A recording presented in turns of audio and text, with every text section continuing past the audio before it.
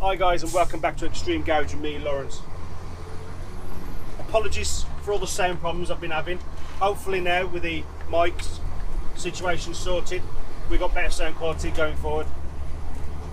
Today we're going to look at what you need to own your own fire engine, as well as permission from the wife. So we'll do this back at Extreme Garage HQ.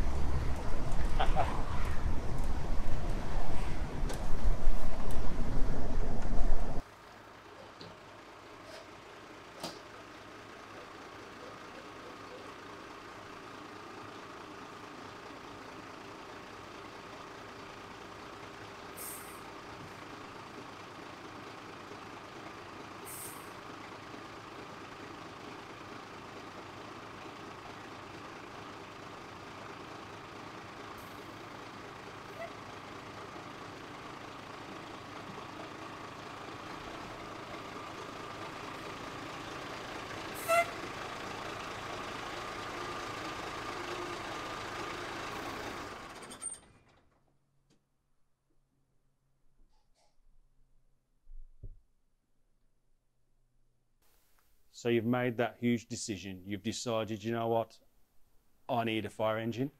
And the wife's let you, or you're probably not going to tell her. So you're going to want to know what you need to actually own one of these and what you're going to need to stay legal while owning one. So first of all, the biggest one is having the correct license. So because in this particular model, this one it's a 13-ton gross weight, net weight. So as it stands now with no water in it, it's 8-ton. Which would put it in the Class 2 HGV license bracket, so you would require a Class C license. And grandfather rights with the old 7.5-ton lorries, that won't apply to this. Even if you had your license before 1st of January 1997 and you can drive 7.5-ton lorries, you won't be able to drive one of these because it's obviously over 7.5-ton weight limit. That's the first hurdle. So with the insurance, it comes at a very reasonable price. I'm going to cover all the costs, again, the running costs and what you need financially to keep one of these going. We'll cover that in another episode soon. But for now, we just want to cover what you're going to need just to get one of these and get it on the road and be legal by owning one as well. So now you've got the correct license to be able to physically drive one of these. Now it's the other aspects. So first of all, it's the MOT.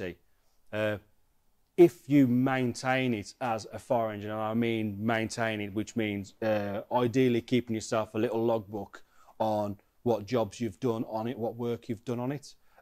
It is MOT exempt. You have to fill in a one-page document, sign it and date it, and then it can be exempt from MOT. So when you go and tax it, you give them this document with it and you get your tax and your MOT sort of together. You don't get any actual MOT paperwork, but you just get this form that says it is MOT exempt. You must maintain it as a fire engine. That is the key part of it here. So you know how hard the guys in the fire stations work to keep these things on the road 24 hours a day, 7 days a week. You need to basically treat them as if they were still like that and still capable of putting out a fire. And that's the next point as well. Is it able to put out a fire at any moment that you're in this? Could you put out a fire in it? That is what a fire engine is. It's something to put out fires. If you can't do it as that, or if you're buying your fire engine and you're deciding to rip out the tank and the pump and turn it into some magnificent bar or a limo, you are going to have to abide by the rules. You're going to have to abide by the rules to that particular vehicle that you're aiming towards. So if you were using it as a bar, you need a heavy goods vehicle test, an MOT test, so you'll have to go and get one of those done. If you were doing it as a limo, you're going to have to be treated as a hire for a reward vehicle, which will means go for a full MOT, and you're going to have to abide by the different insurance regarding that. So that's one thing. So when you're taxing your vehicle, you've got your V5 document on it. It'll just say the name, the model, and it'll just say fire engine and red. It's quite cool to look at. I would show you mine, but I don't know where I put it.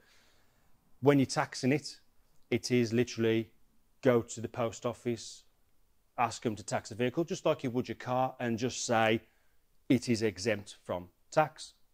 because it is a fire engine, and they will just produce you the tax. So you have to tax it. It's just that the tax amount is zero. It's a null tax amount. So you must go and physically tax it at the post office, and you must physically sign this MOT exemption form and give it to them. And then it'll show up on the DVLA website that it is taxed. Although it is MOT exempt, I strongly advise that you still treat it and go and get it MOT'd, but without the documents at the end. So with this one, in this case here, I had it brake tested, so I know I'm going to be safe on the road. Somebody went around it all and treated it as if it was going through an MOT, and it all came back good. Also, which is what I've done as well, carry a set of bulbs for everything in here as well, because the bulbs, the bits all over the place. One minute some of the work, and there's that many different bulbs inside there. You need to keep them all, keep a set of them all with you, just in case you need to change one when you're out and about. If you've already got your heavy goods license anyway, you will be doing the daily checks of your vehicle when you started work, and you keep a log in there of what maintenance was done in it anyway. So bring that along with this vehicle as well. Even though it's going to be owned by yourself, still treat it as if it was something that you were using daily. Do your daily checks, check your tyres, check your tyre pressures, check that all your bulbs are working. There's even a handy bulb on the dash to press, just like in other vehicles where you press the bulb test and it shines all the bulbs up, and if one of them's out, just change it. It's dead simple. So keep it roadworthy, keep it safe.